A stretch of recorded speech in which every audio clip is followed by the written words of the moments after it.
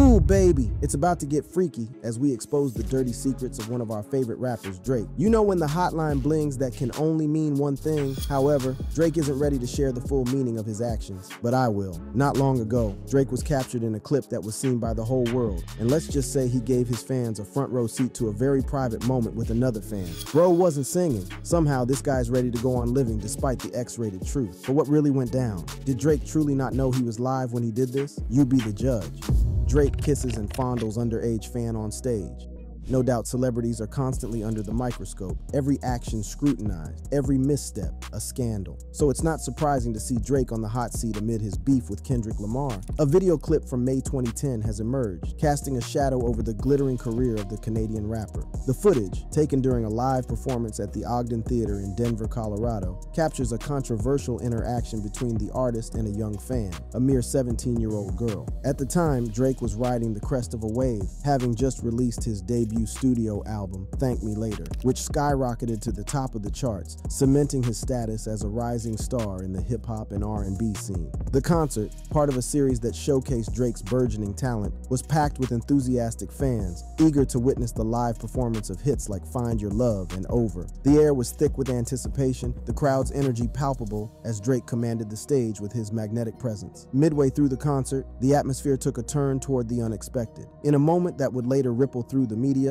Drake invited a young fan to join him on stage. She was a girl with a youthful glow, her excitement at sharing the spotlight with the artist evident in her wide-eyed wonder. The rapper, then 23 years old, welcomed her with a warm embrace, a gesture that seemed innocent enough in the realm of concert theatrics. As the music played, Drake began to dance with the girl, their movements in sync with the rhythm. The crowd cheered, caught up in the spectacle, as Drake's performance took on a more personal note. He then paused to compliment the girl, remarking on the scent of her shampoo, a comment that, while seemingly friendly, added an intimate layer to their interaction. Within a moment, the scene escalated as Drake pulled the girl's shirt down at the back of her neck, leaning in to plant a kiss. The audience's reaction was a mix of cheers and murmurs, the dynamic between the star and the fan blurring lines that are often unspoken but understood. However, Drake's actions did not stop there. He reached around, his hands grazing across her chest, an act that shifted the tone from one of performance to one of personal indulgence. It was at this point that the microphone, once again in Drake's hand, became a confessional of sorts. He admitted to getting carried away. The cheers from the crowd responding to Drake's cheeky confession quickly turned into a collective gasp when Drake inquired about her age and she responded, 17. The revelation was met with a mix of shock and laughter from the crowd, and Drake's reaction was immediate. "I can't go to jail yet, man," he exclaimed. He knew the gravity of the situation.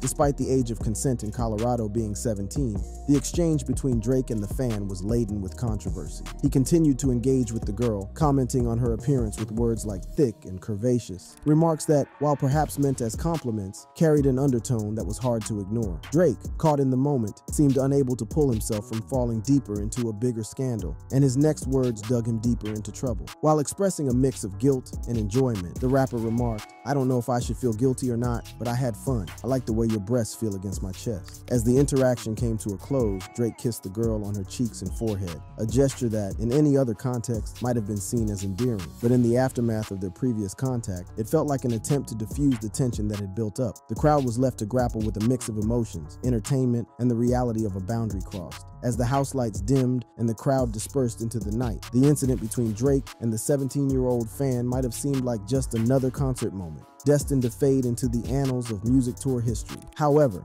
the digital age has a long memory, and like they say, the internet never forgets. This clip of that night in Denver would emerge from obscurity to ignite a firestorm of public reaction. Once unearthed, it spread like wildfire across social media platforms, with viewers around the world watching the interaction with a mixture of disbelief and discomfort, while the court of public opinion convened. The reactions were a chaotic blend of condemnation, concern, and disappointment. Users were quick to draw parallels between Drake's onstage behavior and the chilling revelations from the Surviving R. Kelly series, which had just aired, exposing the dark underbelly of celebrity and the potential for abuse of power. The hashtag #DrakeIsOverParty began trending, serving as a digital gathering place for those expressing their outrage. Tweets ranged from calling the interaction predatory and uncomfortable to watch to outright disgust. "I'm so disgusted by his response after she said her age. No respect," one tweet read, while another stated, "He keeps getting away with this too. It's not the first time time he's been caught messing with underage girls. Many fans raised questions about the boundaries that should exist between stars and their often impressionable admirers. This was not just about Drake. It was about a culture that seemed all too willing to overlook questionable actions by those in positions of power and influence. The power dynamics at play were undeniable. Drake, a prominent figure with considerable influence, was seen engaging with a young fan in a manner that many perceived as taking advantage of his status. The ethical considerations of such an imbalance were at the forefront of the discussions. The responsibility of celebrities to maintain professional boundaries, especially with minors, became a topic of intense debate.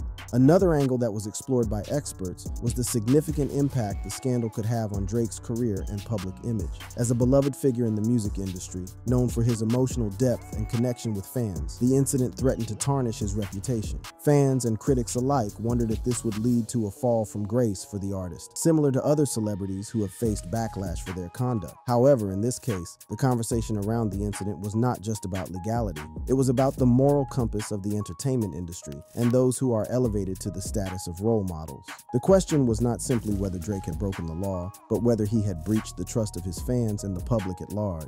As the dust settled, the incident left a permanent mark on Drake's public image. While some fans remained loyal, others viewed him with a newfound suspicion. The rapper's U.S. publicist declined to comment, and Drake himself did not address the video on social media, leaving the public to draw their own conclusions. 10 years later, Drake was the name on everyone's lips. His past mistake had become history, and he was racking up hits and fandom until Kendrick Lamar happened. Kendrick Lamar brutally brought the saga back to the public's consciousness amidst his ongoing feud with Drake. The video resurfaced in May 2024, days after Kendrick Lamar released a diss track Not Like Us, where he dubbed Drake a certified pedophile and savagely trolled the Canadian rapper on his alleged connection to younger women. This inevitably brought further scrutiny on Drake's public image as critics, and those who had previously not seen the video slammed the rapper for what they perceived as inappropriate behavior against a minor. However, at the peak of the Kendrick Lamar-triggered hate campaign against Drake, one of the most unexpected things happened that further escalated the situation. The underage girl at the center of the controversy, now identified as 31-year-old Tia Jayed, recently came out to set the record straight. Stepping into the spotlight to address the 14-year-old clip, Tia Jayed wasted no time in mounting a defense for Drake. While sharing some controversial headlines regarding the clip, she wrote, "Nothing then, and it's nothing now." In a longer statement, she provided context, explaining that it was her father who had taken her to the show and that being selected to go on stage by an artist's entourage was a common practice. She insisted, "I was 17 back then and I'm 31 now. This was a concert that my dad took me to back in high school. Drake's entourage actually picked me out from the crowd of people, not Drake himself." Jayed's statement proved her perception of the event as harmless, a sentiment that resonated with some fans who viewed the interaction as a typical concert experience. However, the court of public opinion is not easily swayed, and the resurfacing video reignited debates about celebrity conduct, especially concerning interactions with underage fans. Despite the alleged victim's statement, many called out Drake for lack of accountability while accusing him of brainwashing her. For critics, Jayed's statement only served to buttress Lamar's point about Drake being a pedophile. Some of them went as far as claiming that Drake must have paid Jayed to make the post in a bid to clear his name from all the negative criticism he had been receiving lately. At the forefront of the attacks on Drake is Kendrick Lamar, who has taken every opportunity to throw dirt on Drake's public image. Over the past years, the two have been locked in a battle for supremacy, but their rivalry took a different turn recently, with the two getting locked in a fierce war of words. Lamar's bomb allegations, coupled with the resurfaced video, have further raised suspicions about Drake and his relationships with younger women. But unlike before, this time, Drake did not remain silent. In a swift response through his music, he addressed the allegations head-on. In his diss track response to Lamar titled The Heart Part 6, with a defiant tone, he rapped, "I never been with no one underage, but now I understand why the angle that you really mess with. If I was fucking young girls, I promise I'd have been arrested." This lyrical rebuttal was Drake's attempt to clear the air and reclaim his narrative amidst the growing backlash. His career, while momentarily under a cloud of suspicion, seemed to weather the storm as he continued to release music and perform to sold-out crowds. However, the conversation about his behavior with younger women, including his well-documented friendships with Billie Eilish and Millie Bobby Brown when they were under 18, remained a point of contention. Drake's ongoing beef with Kendrick Lamar has brought more of what he would prefer to leave in the past back to everyone's consciousness. While Drake has carried on like he is unfazed, his attacks on Lamar have become more personal, pointing to the fact that some nerves may have been touched. Consequently, what started as a war of words between two rivals is fast becoming a vicious battle for survival between two enemies. And no one, absolutely no one, has any idea when or how it will end.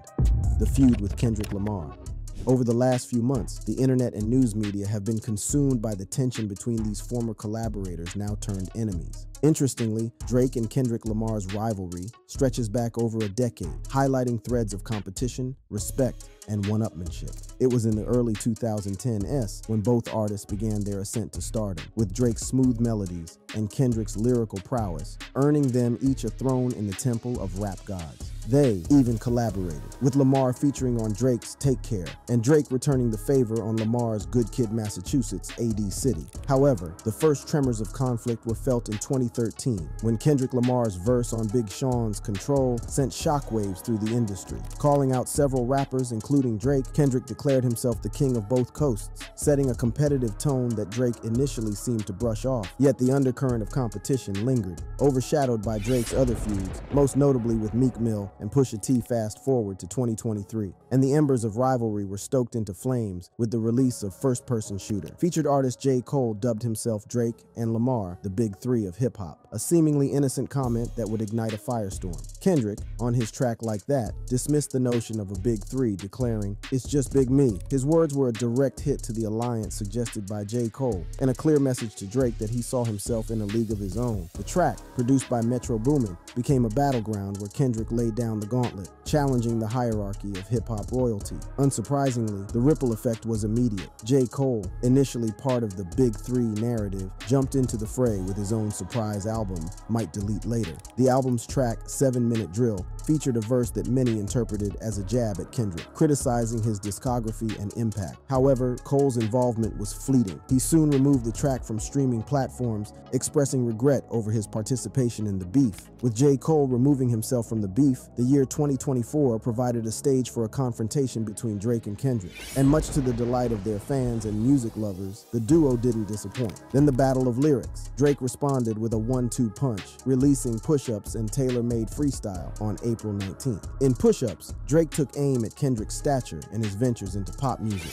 while also broadening his scope to include other artists like Future and The Week. The track was a brash display of Drake's confidence, as he attempted to belittle Kendrick's contributions to the genre. But the drama didn't end there. Tailor-Made Freestyle saw Drake allege that Kendrick was delaying his response due to Taylor Swift's album release, a claim that would soon be enveloped by controversy. The track featured AI-generated vocals of the late Tupac Shakur, leading to a cease and desist from Tupac's estate and the song's removal from public platforms. The next chapter of the feud came nearly 2 weeks later, and this time, Kendrick did not hold back in his counterattack. His track Euphoria, released on April 30th, was a savage response that accused Drake of being a pathetic master manipulator and a habitual liar. Kendrick went as far as to suggest that Drake was not a true rap artist but a scam artist, further intensifying the feud. The narrative of the Drake and Kendrick Lamar feud took a deeply personal turn with the release of Drake's Family Matters on May 3rd. In this nearly 8-minute track, Drake made explicit claims about Kendrick's personal life, including accusations of physical abuse towards his fiancée, Whitney Alford. He also questioned the paternity of Kendrick's child and insinuated infidelity and domestic issues within Kendrick's relationship. The track was a no-holds-barred assault that also targeted Kendrick's manager, Dave Free, with a line that left listeners questioning the boundaries of the feud. In the verse, Drake says, "I heard that one of them little kids might be Dave Free,"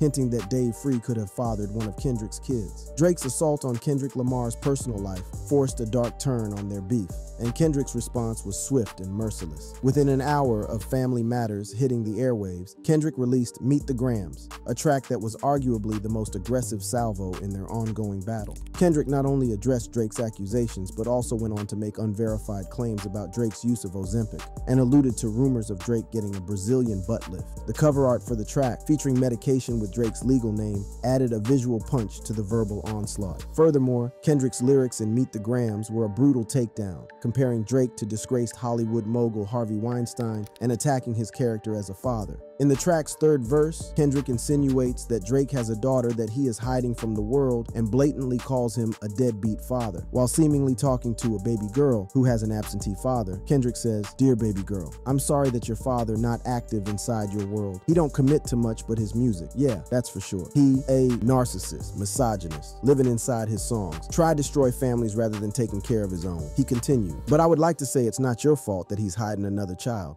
I'll tell you who your father is. Just play this song when it rains." Yes, he's a hitmaker, songwriter, superstar, right? And a F-kin deadbeat that should never say more life. Kendrick Lamar's accusation about Drake hiding another child has particular significance because it is not the first time the Hotline Bling rapper would be accused of such, and it eventually turned out to be true. In 2018, rapper Pusha T accused Drake of hiding his firstborn, Adonis, whom he welcomed with former porn star Sophie Brousseau. It took 2 years after Pusha T made the claims on his track The Story of Adido before Drake publicly acknowledged his son via a post on social media. This time, however, Drake swiftly responded to the claims that he had a hidden daughter. The rapper recently took to his Instagram stories to shut down these rumors, albeit in a cheeky manner. While sharing a photo of himself looking somber, Drake wrote, "Nah, hold on, can someone find my hidden daughter PLS and send her to me? These guys are in shambles," alongside several laughing and crying emoji. But Drake's denial of the rumors did little to discourage Kendrick from maintaining the tempo of his attacks.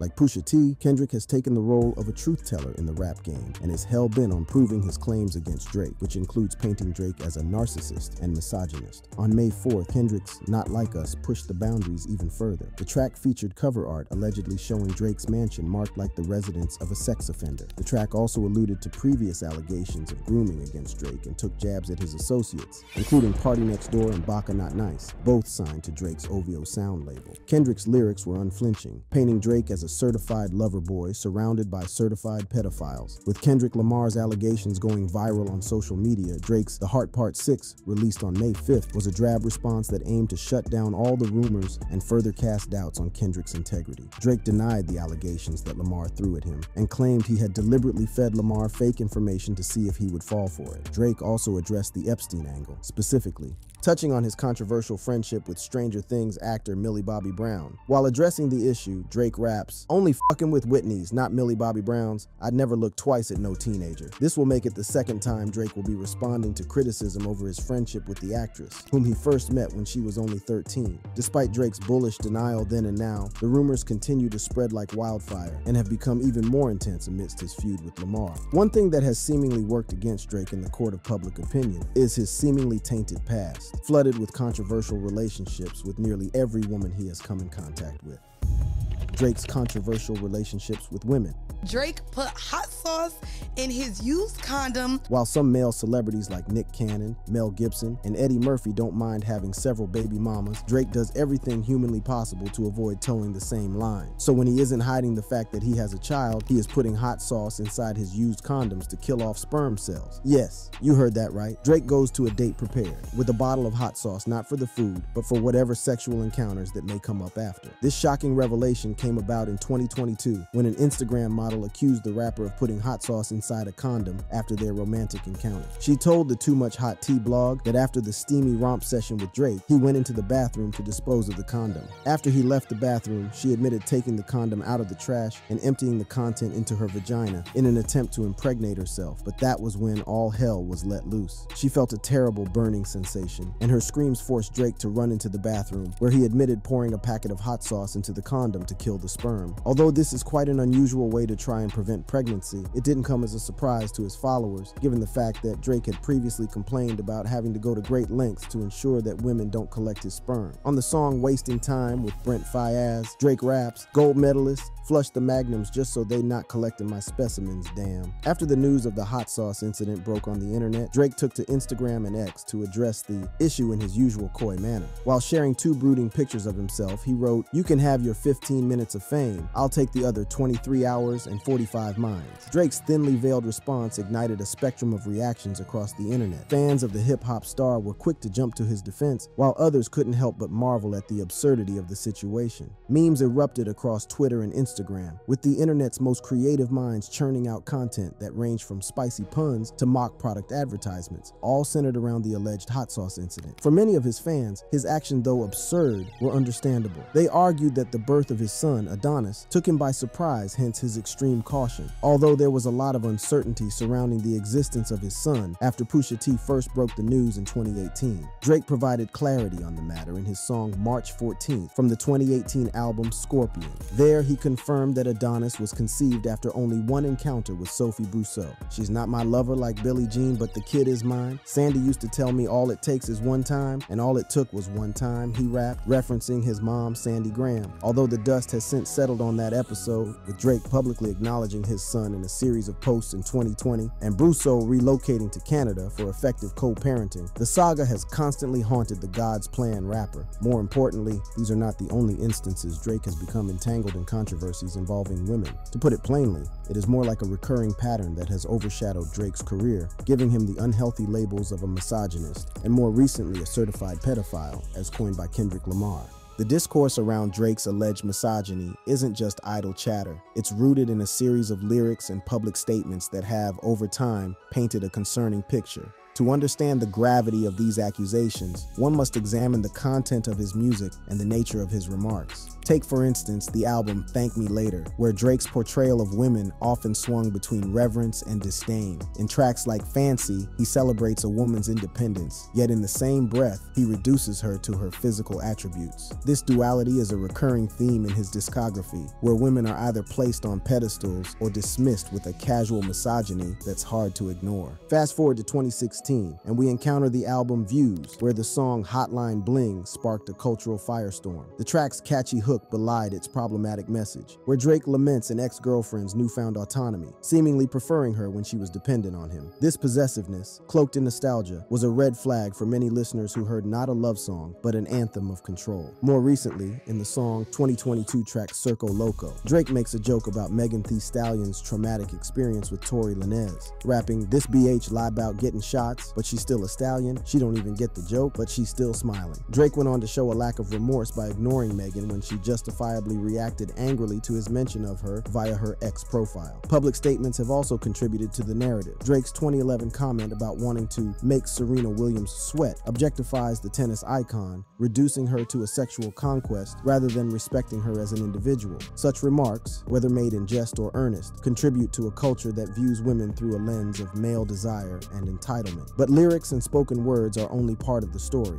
Drake's behavior outside the recording studio has also been controversial. Drake's 2010 concert in Denver, Colorado, where he kissed a young fan on stage, stands out as the most controversial moment in his career. Though the age of consent in Colorado may have legally absolved him, the power dynamics at play in his subsequent reaction left many uneasy. Despite the public condemnation of his action, the pattern continued, with Drake's name often linked to younger women, raising questions about his intentions. In 2013, he performed at Kylie Jenner's 16th birthday, fueling rumors of a relationship despite their age difference. By 2016, he was linked to Bella Harris, who was just 16 at the time they met. And in 2017, the song Jaded from the album Scorpion was rumored to be about English singer Jorja Smith, who was 19 while he was 30. Perhaps most unsettling are Drake's friendships with teenage stars like Millie Bobby Brown and Billie Eilish. Both relationships were publicly discussed, with Brown revealing text conversations about boys and Eilish defending Drake as the nicest dude. While both parties have downplayed the interactions, the optics are troubling, given the age gaps and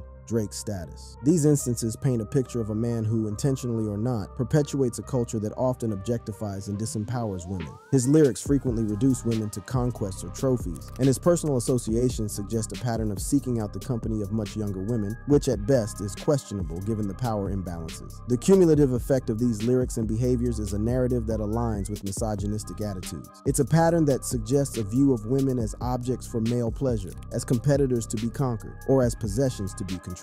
This narrative is not unique to Drake. It's a pervasive issue in the music industry and society at large. However, as a figure with immense influence, Drake's words carry weight and have the power to shape cultural perceptions and norms. Despite the strides made in the 21st century regarding misogyny, Drake's ongoing feud with Kendrick Lamar has once again brought to the fore Drake's complex relationship with women, both in his lyrics and personal life, sparking a significant debate. While some defend him as a product of his environment or a friendly figure in the lives of these young stars, others see a pattern of behavior that cannot be overlooked. If you enjoyed this video, be sure to click the card showing on the screen.